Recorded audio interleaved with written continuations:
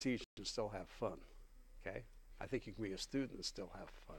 I know maybe most seminary classes you don't feel that way, but you should. You should enjoy yourself while you're here.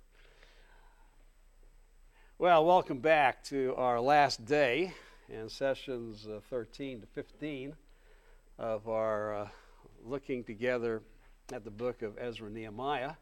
For those of you joining us by live stream, sorry we were dealing with some in-house assignment issues that are very important for the men that are taking the class for credit. And so since it didn't involve you, we just waited a few minutes before we got to the actual presentation again of the biblical material. But we're glad to have you again tune in, and we're going to pick it up in Nehemiah chapter 8, verse 13, into the second day of the seventh month of this great time of communication of God's word to God's people and their response in the year 444 BC. As we begin this final day together, once again, let's invoke the Lord's blessing upon our time in prayer. Let's pray. Oh God, our Heavenly Father, we are so thankful for the days you've given to us together, days that we can come and hear your word read, your word taught. We can discuss, we can interact on the biblical text. In many ways, enjoying the same quality of time that we are seeing described in chapters 8, 9, and 10 of Nehemiah.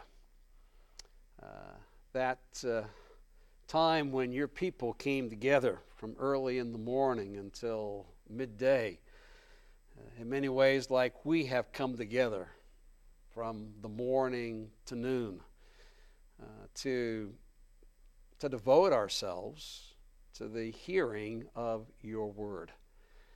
And Father, I pray that by your Spirit you might use your word in our lives as you used it almost 2,500 years ago in the life of post-exilic Israel in Jerusalem.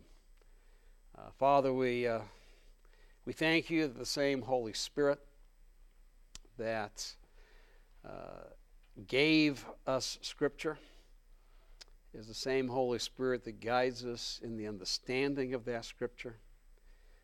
Father, as your people are on record as hearing your word and understanding and then obeying it, doing it, that your people reflect the very response of Ezra, who set his heart, that made it his priority to gain the meaning of your word and practice it in his own life before he taught it. Father, we thank you that even the people he taught also came to understand so that they might apply the truth directly to their lives. Father, that's what we want in our lives as well, and in our ministries as we communicate your word to others. Father, we want to be good stewards of Scripture, good stewards who come to the text that you've entrusted to us, that we might study it, we might learn it, we might gain an understanding of it, that it might transform our lives first, and then as we communicate it, be taken by your Spirit to give understanding and transform the lives of those who hear it through our ministry. May that be true today as it was in Ezra and Nehemiah's day. May it be true of these men as they will only go forth from this place to the four corners of the earth to teach your word, to exposit it, to communicate it, to make your truth known. Father, may we see this process that we are speaking about in Scripture reduplicated in our lives and in our ministries many times over. And Father, we pray that through all of this, it might be your name that receives the honor and the glory as we pray this through the strong name of our Savior, Jesus Christ. All right, back to this high point of the book, and as we said yesterday, a high point as far as Old Testament history is concerned. I'll repeat what I said yesterday, that other than the second generation of Israel hearing Moses for 30 days on the plains of Moab exposit the truth that had been given in Torah, culminating in the speeches that are recorded in what we now call Deuteronomy, that exposit God's revelation, God's information, God's teaching, instruction that he gave in the totality of Torah, and devoted themselves to hearing that word and appropriating that word, understanding it, applying it to their lives as they were to go in to the land of Canaan. That the only other place we see that reduplicated, for all of Israel. And certainly this is not all Israel, because all Israel is not back in the land in 444 BC. That the vast majority of Israel is still living outside of Yehud in other parts of the Persian Empire, and even outside of the reach, some of them in the southern part of Egypt. So God's, the Jewish people are not all in Jerusalem, but those that were in Yehud who gathered as one man. And so we might put it this way, the unity of the remnant was likened to the assembly of Israel on the plains of Moab, hearing God's servant, God's expositor, God's teacher of his word, of his instruction, of his Torah, giving that to them, reading it, giving the sense, giving the understanding, that they might respond appropriately and obediently in the same way a second generation of Israel did. Book of Deuteronomy, same thing here in Nehemiah 8 through 10. And you might have preached Deuteronomy, because that obviously is a major portion of God's Word. It's a part of Scripture that impacted the rest of Scripture. The Deuteronomic speeches continue to echo forth in both Old and New Testament. And of course, the problem is that Nehemiah 8 through 10, the following biblical record does not echo it in the same way as Moses' Torah. That when Jesus Christ came, the religious leaders didn't compare him to Ezra, they compared him to Moses.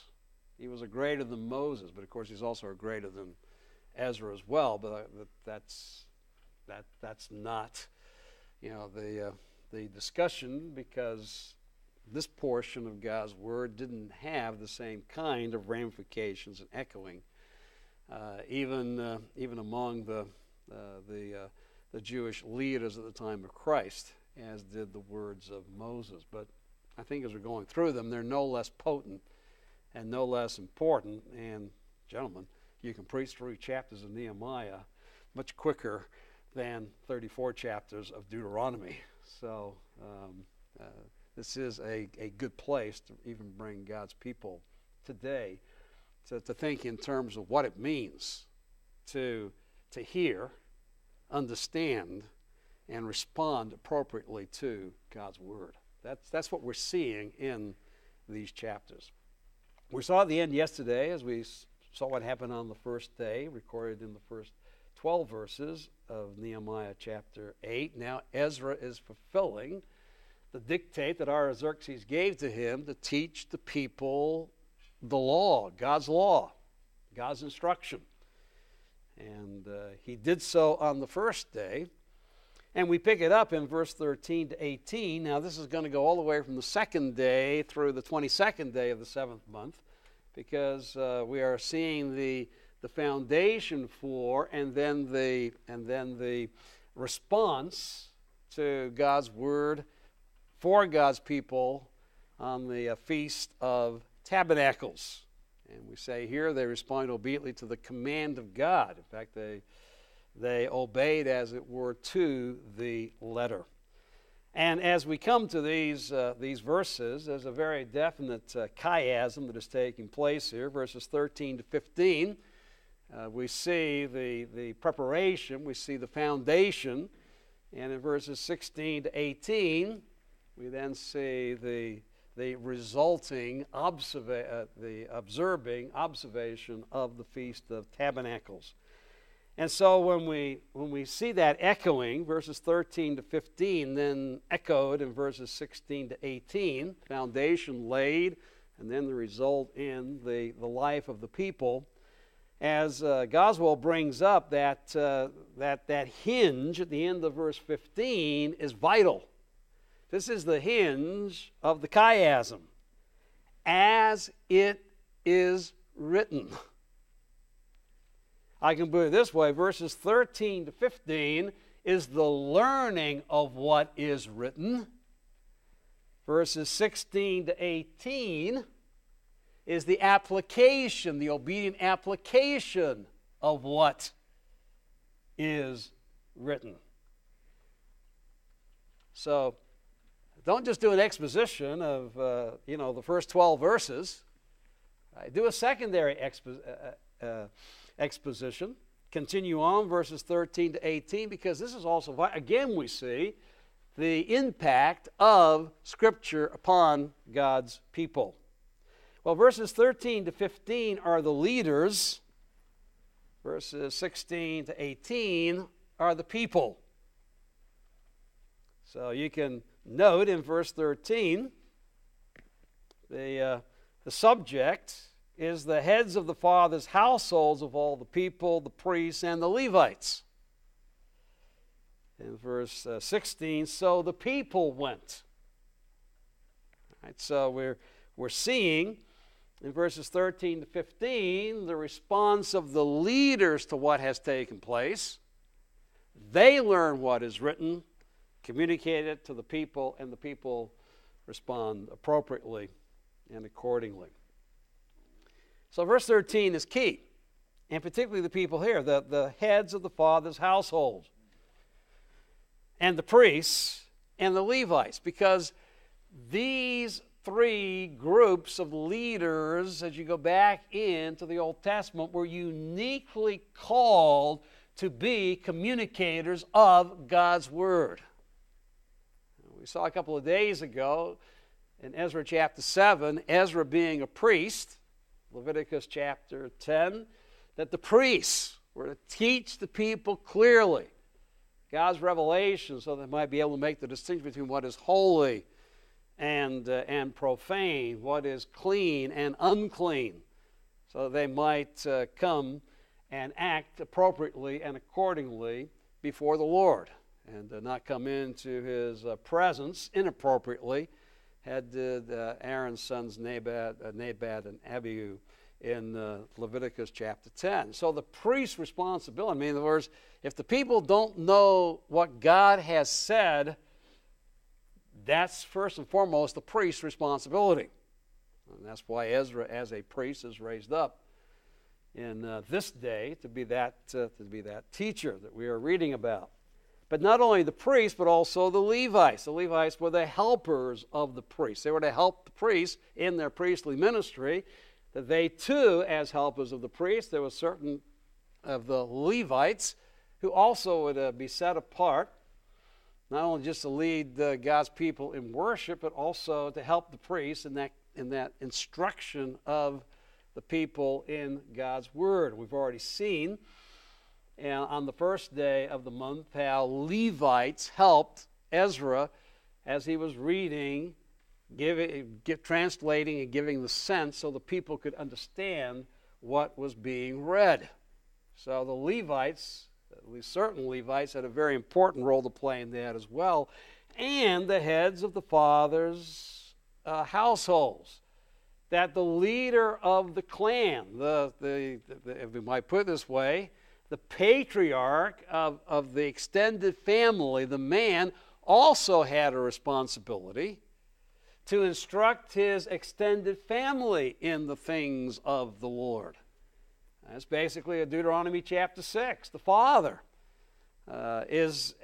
when he stands, when he sits in his daily activities, he is to be communicating the reality of Israel's God and communicating the truth from Scripture of God to his family.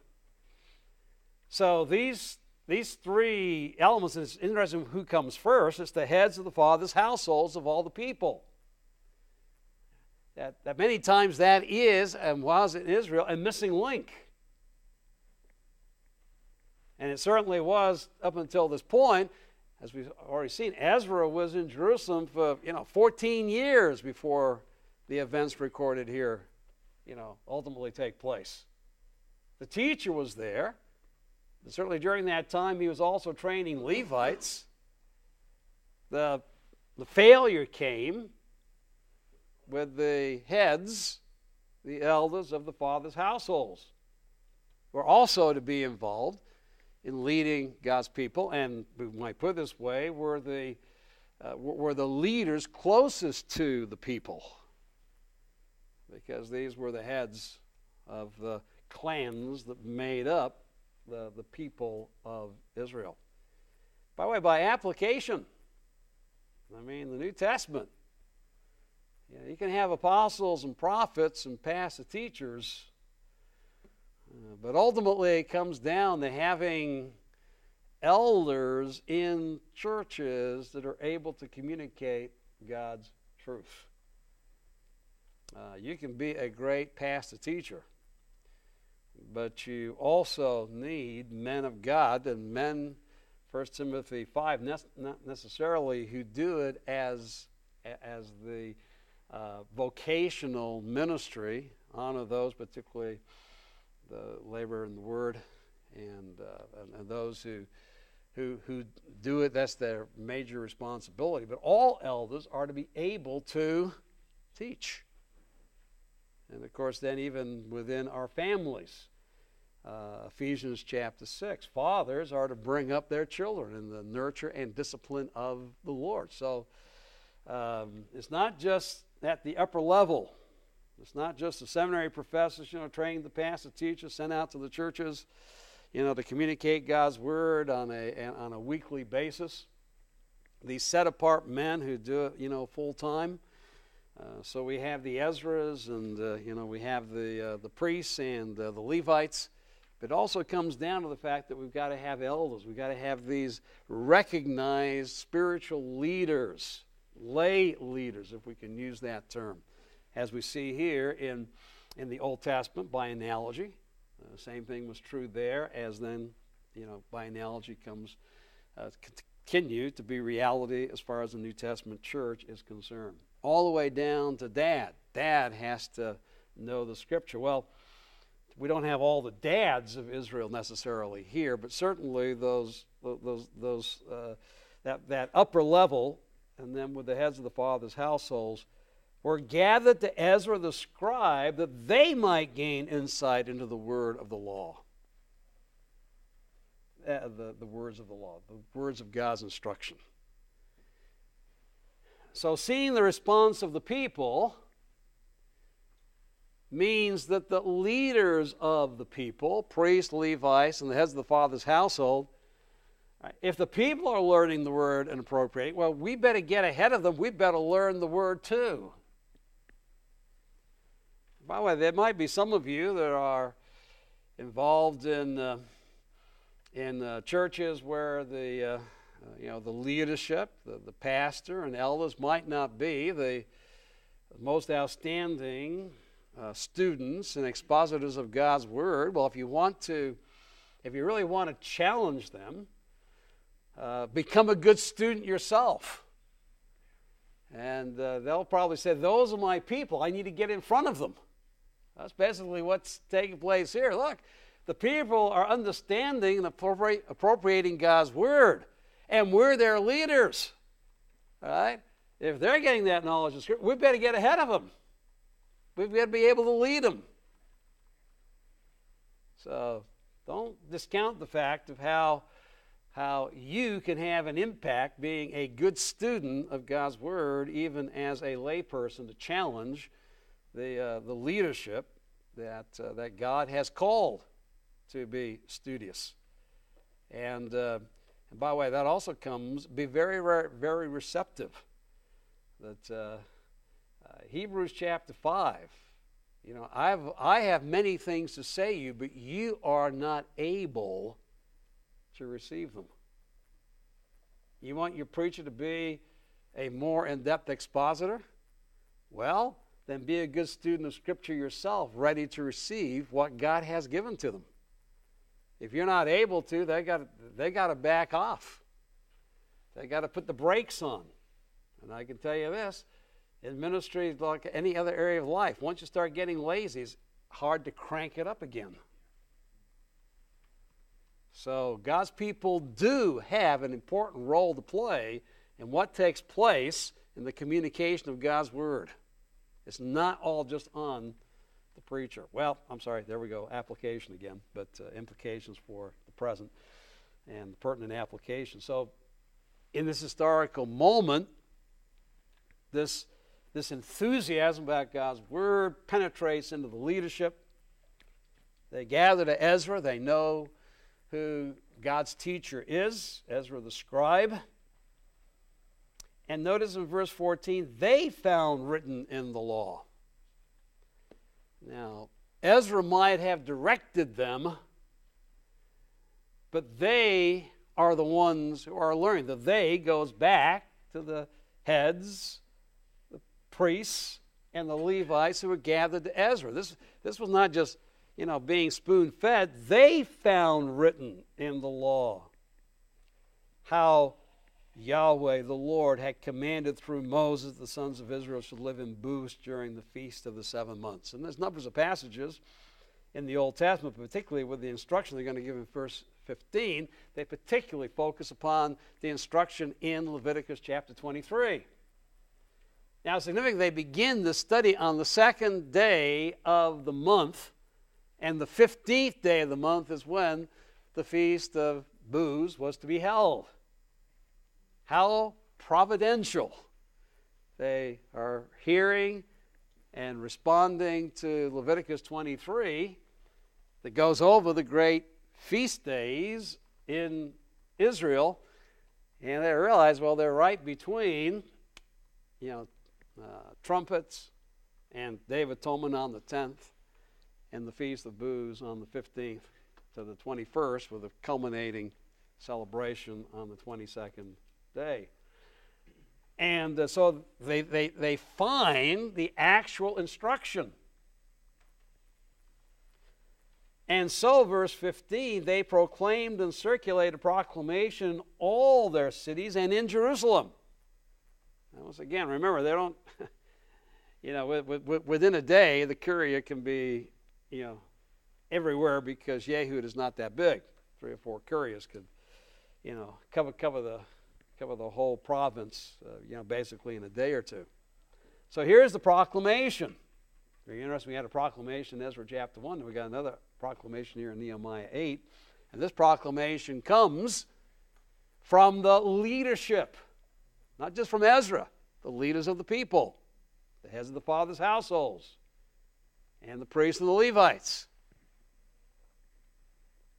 And they proclaim to all the people, go out to the hills, bring olive branches, wild olive branches, myrtle branches, palm branches, and branches of other leafy trees to make booths as it is written.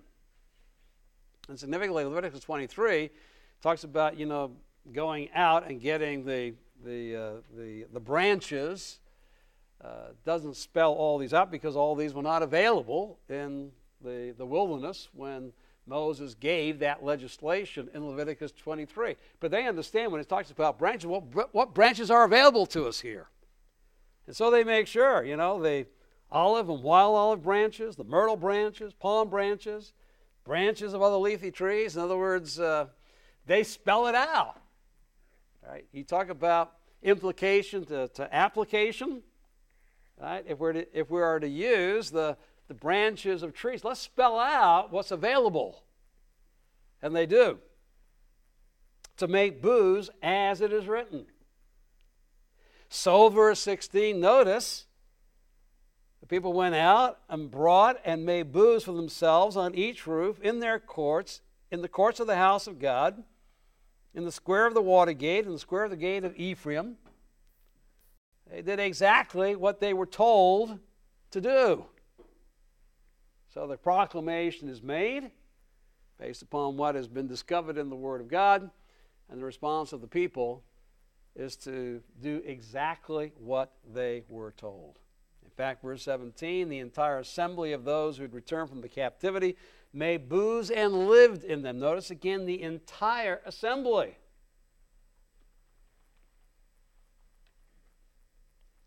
And even if this is a hyperbole, even if there was one or two who didn't, nevertheless, it's hyperbole that has a great truth behind it, which is this was basically everybody. So whether the entire assembly meant every last one obeyed, it was certainly such that this penetrated throughout all of the people. And they made the booths and they lived in them. And then this little aside, the sons of Israel had indeed not done so from the days of Joshua. And it's interesting that the Hebrew makes this Jeshua, echoing back to the priest of chapters 2 through 6, drawing a connection between Jeshua of the post-exilic community and Joshua, the great general and conqueror during the conquest of Canaan. And certainly the son of Nun says we're not dealing with the historic Jeshua of 3 generations before this, but going all the way back 1,000 years to Joshua, the son of Nun, in that day. And of course the question arises, well, in what way was this like what took place in Joshua's day, the conquest generation? By the way, notice there the link between the second generation of Israel that heard Moses' exposition on the plains of Moab, Deuteronomy, and this generation. Here's the exposition of Torah, of God's Word, through Ezra and the Levites. So I have biblical warrant for the link I made between those 2 generations. And the response being that really there had never been such a close appropriation of exactly what God said when it came to the keeping of the Feast of Booths since Joshua's day. Now again, most think that this is somewhat of overstatement to make a point. That, well, during the days of David, during the days of Josiah, when there was obedience to God's word, the days of Samuel, don't you think they went back and aligned their celebrations closely as possible to what the Word of God had to say? And so though most exegetes would take this more as a figure of speech, take it figuratively, that what it's doing is emphasizing the extent of their obedience. Maybe it is literal. Maybe this is the first time in 1,000 years the biblical commandments concerning the Feast of Booths were followed to the letter by this generation in a way not seen in Israel since the days of the conquest under Joshua. And I have to admit, gentlemen, I am one of those who believes when the literal sense makes good sense, why seek a figurative sense? Many times it's it goes back to kings, that there had never been a king more faithful since David than Hezekiah. There had not been a king more obedient to the Lord than Josiah since David. And well, what does that do for Hezekiah's obedience? What does that do for Josiah's faithfulness? Aren't these maybe figurative statements to emphasize the great faithfulness, the great obedience that was exhibited by these kings? So it's based upon on that, and saying, okay, this becomes a figurative statement as far as Old Testament historical literature is concerned, being picked up here by the author of Ezra-Nehemiah, who is like the prophet who wrote Kings, is making that kind of a statement. But there is a sense in which, even with Hezekiah had to exhibit great faith in 701 BC, but certainly as you go through Kings, and particularly the book of Isaiah, he was not completely obedient. And yes, Josiah was obedient, but he made a foolish decision and got himself killed. So, I mean, how did he manifest, faith, toward the Lord? Yeah, faithfulness in his obedience, but that doesn't mean he was faithful to the degree of Hezekiah. So that's just a little bit of my reservation of making this figurative instead of making it literal. And I don't go to the stake for it. I don't want to go against the majority that says this is probably a figurative statement rather than a literal statement. But if the literal sense makes sense, why make it into a figure of speech? And just as we saw in chapter 6, there was great rejoicing. And also chapter 3 with the laying of the foundation of the temple and the dedication of the temple and the first Passover. When God's word is obeyed, and when God's work is celebrated, there is joy.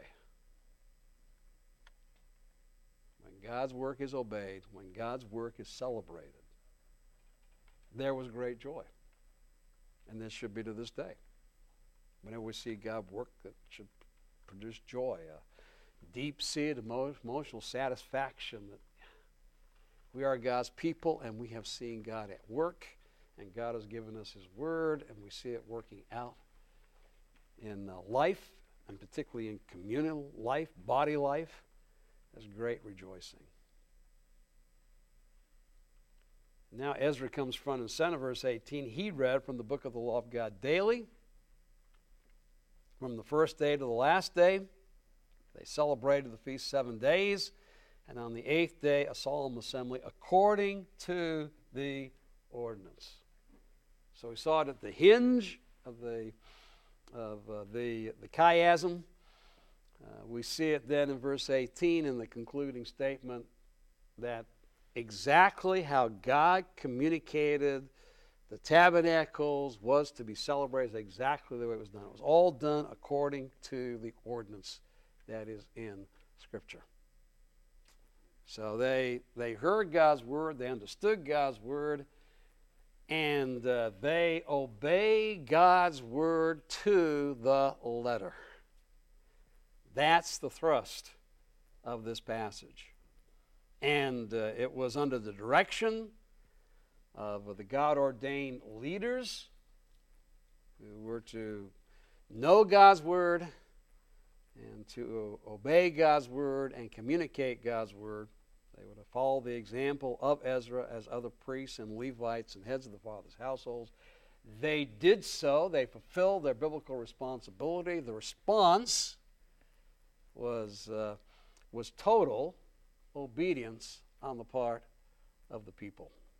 Once again, gentlemen, if you want God's people to obey God's word, be an example of that in your own life first. Don't expect the people God has entrusted to you to go beyond your example. As we said yesterday, be like Paul. Imitate me as I imitate Christ. And your people should be able to see you as imitate you. And not just imitating Christ, but imitating your response to God's Word. That you learn it. You practice it. And then as you teach it, they too learn it. And they too apply it and practice it as well. That's the biblical example. That's brought us to the 22nd day. Now, when it said that he read from the book of the law daily, from the first day to the last day, that would be 7 straight days. We don't know how long that would entail. It's very, very interesting. In Deuteronomy chapter 31, remember on the sabbatical year in the 7th month, the Levites were to read the Torah in all Israel's hearing. So I would put it this way, that I think for 7 days, and there's a debate, we don't know whether this was a sabbatical year or not, but I think, given that directive in Deuteronomy chapter 31, I believe that during the Feast of Tabernacles here, I think implicit, based upon their total obedience to God's Word, and again, we don't know if it was a sabbatical year, but under that ordinance, since they gathered together for the Feast of Booths, and the one commandment concerning the Word of God was to read Torah, Genesis 1, basically through Deuteronomy 34, that I would probably say it took enough time every day to make sure they got through. And you got 7 days, and that took place, and maybe 3 or 4 hours a day was enough to read it so they were able to get through the whole Torah. And that might be your first example of systematic, verse-by-verse biblical exposition on this Feast of Tabernacles, where they began at the beginning and went all the way and read it through to the end over 7 days. And I don't think hopscotched. It didn't hop from here to there. But literally read from beginning to end.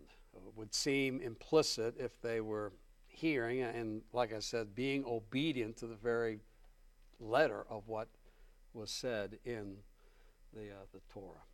And we'll never be able to conclude whether this was a sabbatical year or not. Actually, there's debate on whether it was 445 or 444 BC. You can take a look at the chronological notes. I take 444 as the date. So if we can't pinpoint the exact year, it's kind of hard to say whether it was, even if we had a list of the sabbatical years, which we don't.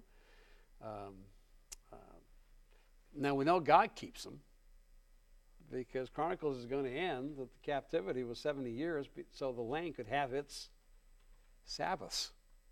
So God knew where the sabbatical years were. He knew whether they followed the sabbatical observation or not. So it's kind of like God knows every Jewish person, the tribe they're a part of today, even though they don't. And so we might not know exactly the year which made the sabbatical years, but God still knows.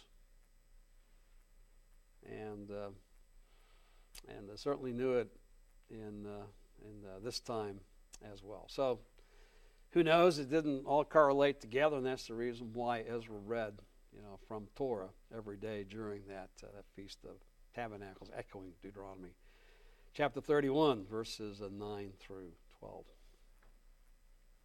Well, that leads then to the 24th day. A question is always asked, why didn't the author talk about the Day of Atonement? We're not like what we talked about in Ezra chapter 3, where there's an altar but no temple. We now have the temple. So we assume, learning Leviticus chapter 23 and being so precise and following the letter as far as tabernacles, if they're that obedient, they did observe the Day of Atonement. I mean, you can't have them being this studious and knowledgeable and obedient without it taking place. But the author has chosen not to include it in the record. And I believe there's a reason why.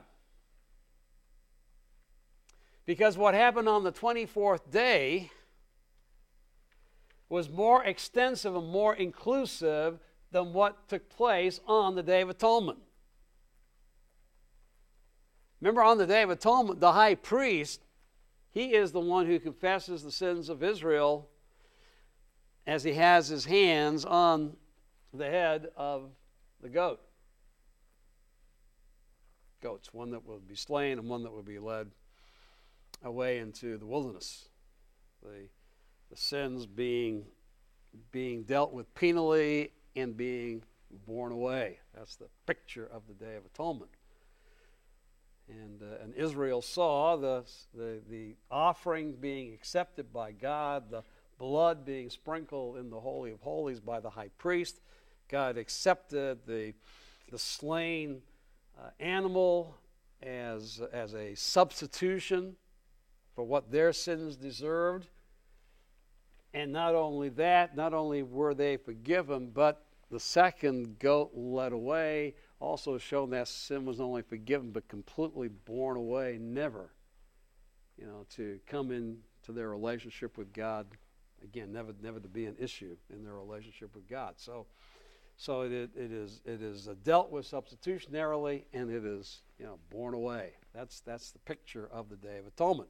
But it's not here in Nehemiah 8. Because the Day of Atonement was basically the priest acting as representative on behalf of the people.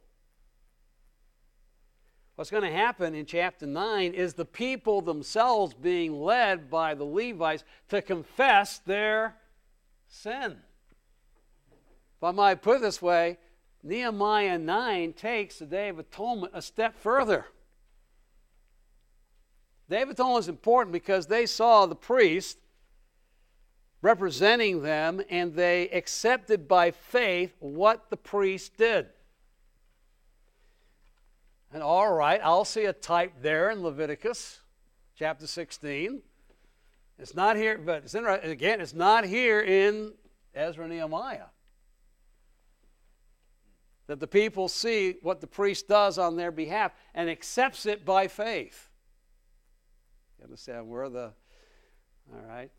greater high priest who has taken not the blood of an animal but his own blood. Okay, Hebrews 9 and 10 into the inner sanctuary, had it accepted, and we accept that by faith. We accept the priest's ministry on our behalf by faith. That's what's taking place on the Day of Atonement. I'm not doing anything but watch as a sinner in Israel. As opposed to what's going to happen here in 444 BC, recorded in Nehemiah chapter 9, where now we're going to have the people led by the Levites verbally give confession of sin. This is not watching and accepting. This is repenting and involvement. Person involvement in what is taking place. They're going to vocalize. So what is watched on the Day of Atonement is vocalized on this 24th day. And this is not ordinance. This doesn't become a continuing ordinance within Israel like the Day of Atonement.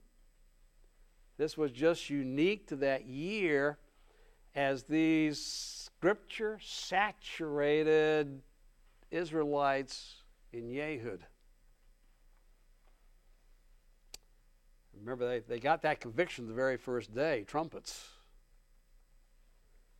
That they were mourning and weeping because of their sin.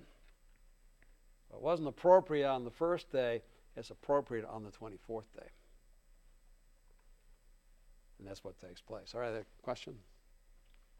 Oh, I was just trying to say, is that necessarily exclude the Day of Atonement being No. what was celebrated?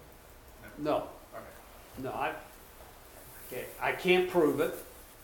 I just have to say the tenor of the passage showing how they're hearing and obeying Torah to the letter has to mean that they did have the Torah, they did have the Day of Atonement observance. Now that could not happen in Ezra 3 because there's no temple. All right. So we know why it's excluded in Ezra 3. Why we just go from the building of, the first day they get together, they build the altar, offer the, begin offering the burnt offerings, and then we skip ahead to tabernacles.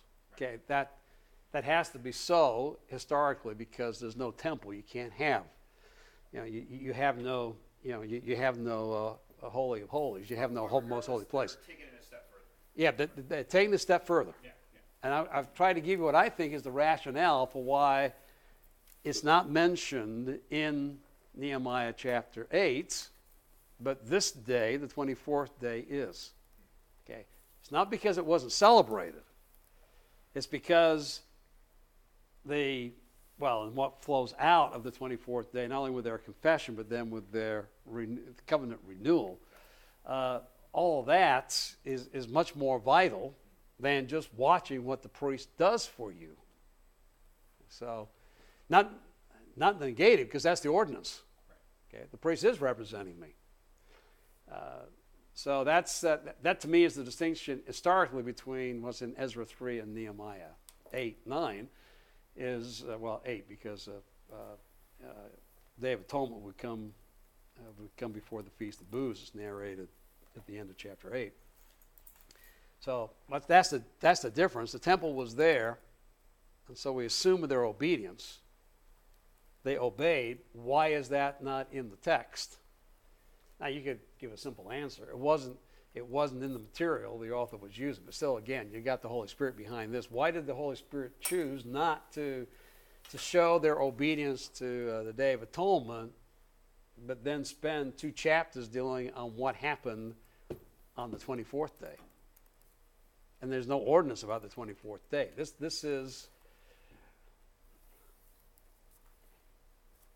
This is appropriating God's word and saying we have been rebuked.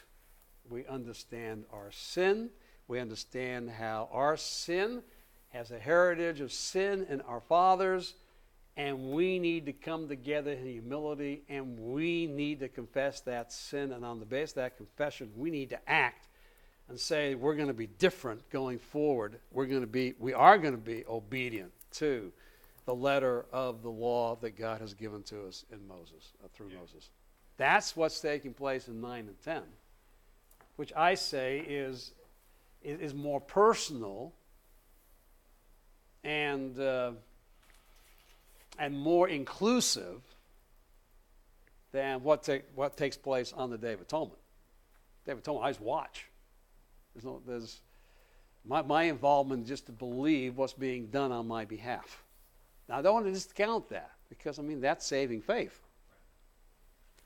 But saving faith then has to, all right, not that was done for me, but I have to personally confess. There's another step. And these are so convicted this generation is so convicted from Scripture, they have to take that second step. That wasn't commanded, per se by ordinance, but they do so.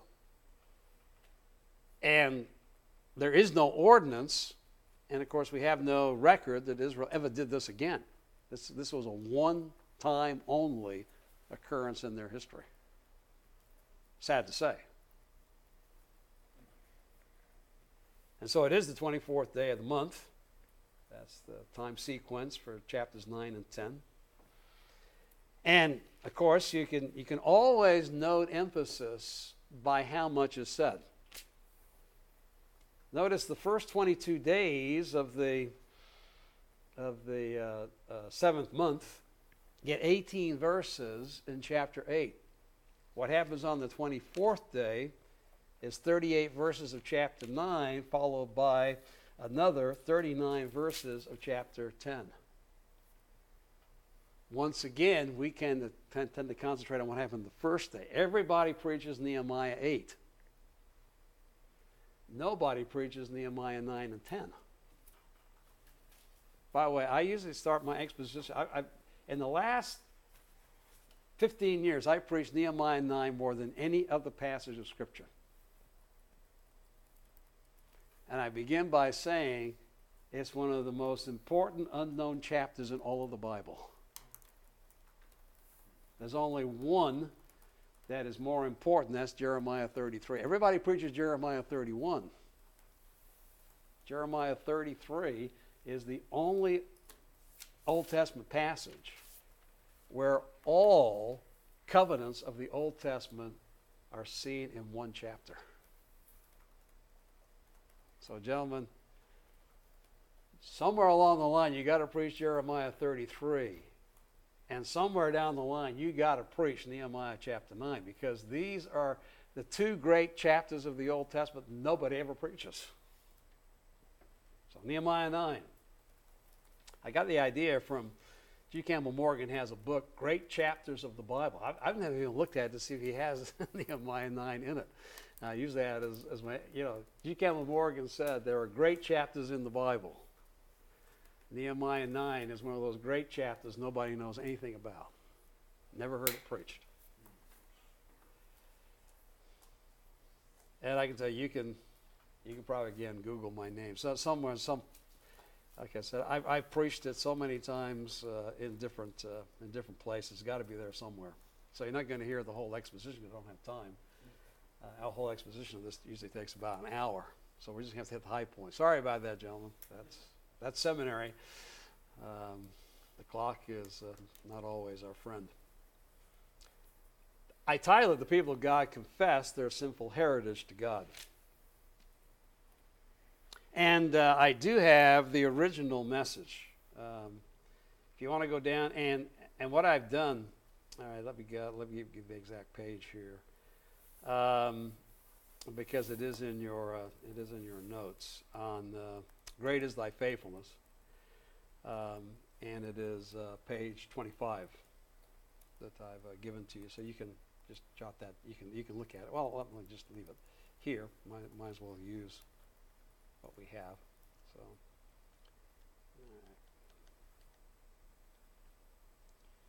all right, and you can see this is back to the very first time I preached it. Since then, it's again, this is not a good homiletical outline. As a professor, I give myself a C for this, and you have it. So there you go. It's all right. It is. It's true, the text, but it's not a good homiletical outline, and I have changed the outline over the years, and I still don't have a preaching outline that I'm really satisfied with on Nehemiah. One of the great chapters of the Bible is never preached, and I still don't have what I would say is a good communicative outline, homiletical outline for it. Certainly, this reflects the text. The first three verses are the conviction of Israel. Okay, it goes back to, as we said, what is in verse 9. On the first day of the month, they were already convicted because of their sin as they heard Torah. They've continued to hear Torah. They have to be joyful on the first day. They have to be joyful during the Feast of Tabernacles. That's a requirement. So now outside of that, the 24th day, they come together and they begin in humility, with fasting, in sackcloth, and with dirt upon them. Here the echoes back to Ezra in Ezra chapter 9. A second thing, and the descendants, that is the seed of Israel. There's another echo back to Ezra chapter 9.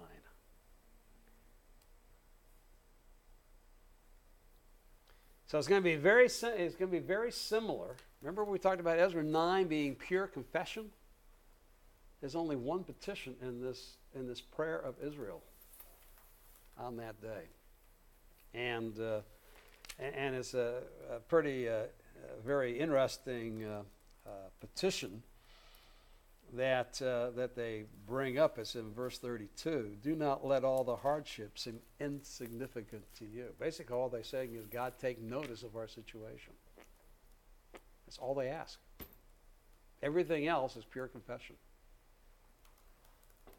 Take notice of our confession. Take notice of the fact we realize that our present condition is based upon our sinful behavior, the sinful behavior of our forefathers and our sinful behavior as well. Take note of the consequences that we are now enduring. Very, very much echoing what is in Ezra chapter 9. But now it's not just Ezra, it's all the people, led by the Levites. So they separate themselves from all foreigners. I don't think this is saying necessarily that there's in a marriage. I think what all this is saying at this point is they separate themselves from all pagan influence. They realize a detriment when they start to walk in the ways of the people around them. When they do God's work in man's way, which I believe is, from post-exilic Israel on, the besetting sin of Israel, and becomes many times the besetting sin of the confessing church. Doing God's work in man's way. And so they separate themselves from all foreigners and stood and confessed their sins and the iniquity of their fathers. Now, why would they be conscious of the sins of their fathers? What have they just heard for 21 days? Torah. It's going to be interesting. The case in point is going to be what happened in the wilderness, and also then what happened after the conquest. Now, with the conquest, you got to have the former prophets. I think what happens is by hearing Torah, they can't get enough of Scripture, and there was more Scripture than just Torah. And they are able, in their speeches, basically, their confession begins with Sinai, begins with the wilderness, and goes all the way through to the exile. It goes all the way through not only Torah, but the former prophets as well. And they realize that, and it's interesting that they hear Scripture and they know the thrust of Scripture is our fathers failed. Now here's going to be the irony. We're going to get to the end of Nehemiah, and the generation which confesses this is going to fail themselves. This is going to be key, because Nehemiah 9, therefore, gives the book's way of reading, hearing Israel's history, not only in the distant past, but also in the recent past. Because what was true, confessed in chapter 9 about the fathers, is going to be true of these who are confessing. So if you want to know the author, chapter 9 is the author's way of saying, listen to these words and take the same understanding, because it's true of my history as well.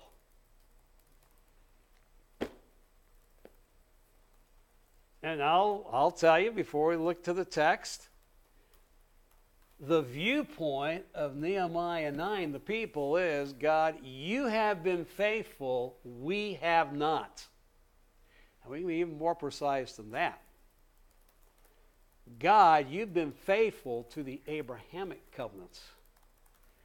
We have failed as loyal covenant partners to the Mosaic covenant.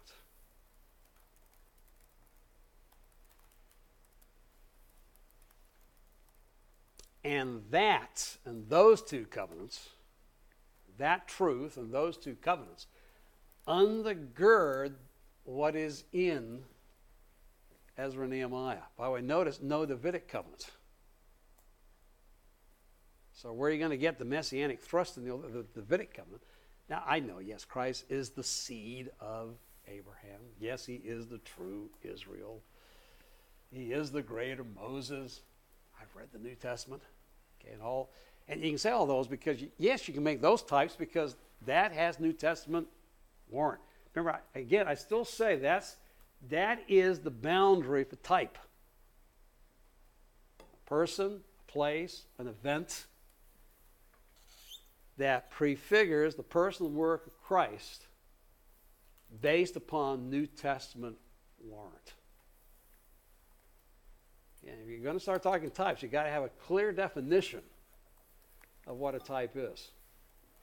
And every old last whatever doesn't become a type just because it might have analogy to Christ. So I see analogies, but analogies aren't, technically types.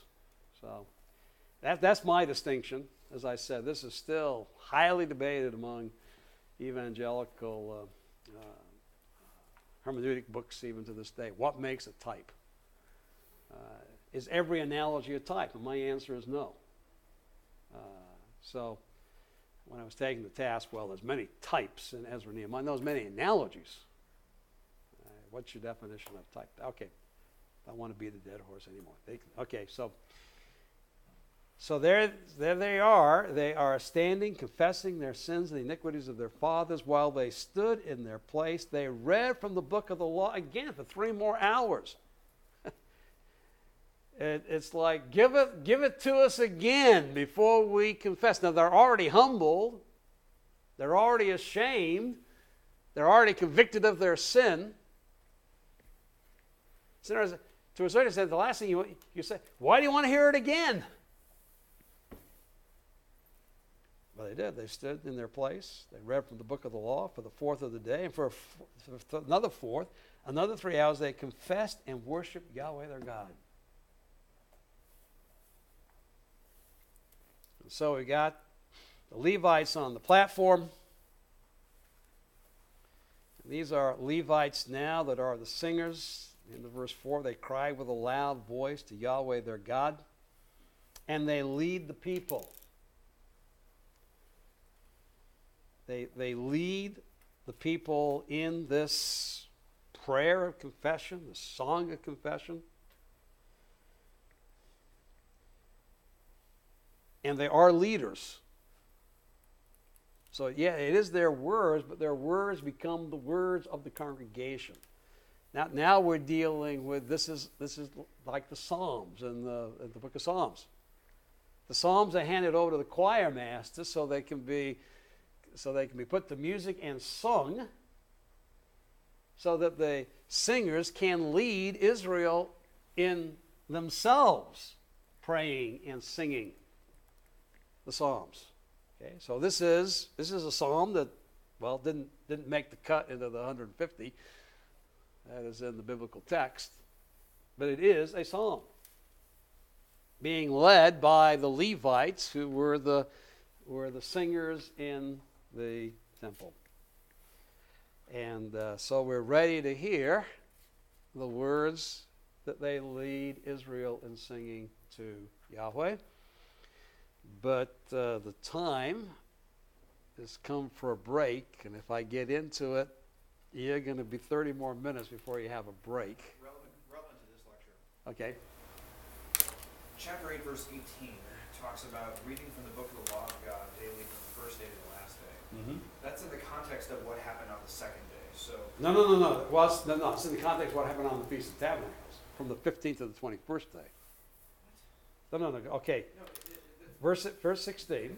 the top of this is the 7th month, the Yes. second day. Right? Yes. So it's verse 13, right? Then on the second day. So that would be Tishri the second, right? Yeah. The Okay. second day. So then 7 days later, they finish that celebration. No. No? Second day is when they begin to, with Ezra, read, study, and learn Torah. Right. Okay? And there they find about the Feast of Booths, which commences on the 15th day. So they send proclamation that the Feast of Booths is to be observed strictly according to what is in Leviticus chapter 23. So the first day of verse 18 is the first day of Sukkot? The first day of, from the first day to the last day, that's the first day of the feast. Yes. Okay, so that first day of the feast. So that's the 15th of Tishri. Yes. Got it. Got it? Okay. All right. Well, so their solemn assembly then was the 23rd of Tishri, because that was the 8th day. No, it's the 22nd. You go 15 through 21. 15, 16, 17, 18, 19, 20, 21. 22nd day is the culminating celebration. The 24th day is when they gather together for confession. There's only one day in between the culmination of the Feast of Tabernacles. It's interesting, that solemn assembly on the 8th day is a part of the Feast of Tabernacles, but it's outside of the Feast of Tabernacles. So, that was also true when you get to John chapter 7. You know, the last great day of the feast. Yeah. Okay, that's the 8th day. So that's the 22nd or 23rd? 22nd. Okay, here's the 7th. 15, 16, 17, 18, 19, 20, 21. Okay. And then outside of that is a final celebration on the morning of the 22nd. So they recover for one day, and then they decide to have this Yeah. Fast and confession 2 days later. Yeah, the second day, because you're right, it's inclusive reckoning. So yeah, 2 days later. Okay. All right. Thank you for Which explaining for us is the second day. Yeah. Okay. Thank you for explaining But they're inclusive. You see, they're inclusive. You know, so a part of a day equals a day. Okay. So for them, it's 2 days between the end, the last day after the feast, when they have this great solemn assembly, which again would be joyful. Then they have for us a day in between, and then they gather together on the beginning of the 24th day. So again, 3 hours listening to Scripture, 3 hours confessing their sins and worshiping, and this is how they confess during that time with the song as they're led by the Levites. So it all ties in, when you get to Chronicles, it all ties into the way in which worship took place in the temple. This is how it all happened, along with, you bring offerings too, particularly the burnt offering to show, okay, we realize that we are sinners, and so there's a communal burnt offering that's usually associated with these solemn assemblies, because we have to acknowledge our sin and our complete recognition that God has dealt with our sin, and we're completely now dedicated to Him as His people. That's the burnt offering. Burnt offering is the culminating offering of all offerings.